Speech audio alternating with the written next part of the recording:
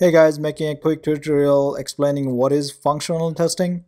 So functional testing is to verify each and all functionalities of the application and make sure that they're working as specified in the requirements.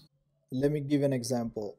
Let me bring up this browser. For this tutorial, I'm using nba.com as an example. The reason I chose this site because this website has so much functionalities in here. As for the functional testing, we have to verify everything. You have to verify everything in this page. This drop down, this logo, these games, link, top stories, these are all different functionalities, right? And then when you click here, then this drop down populates, and then you have to also verify all these.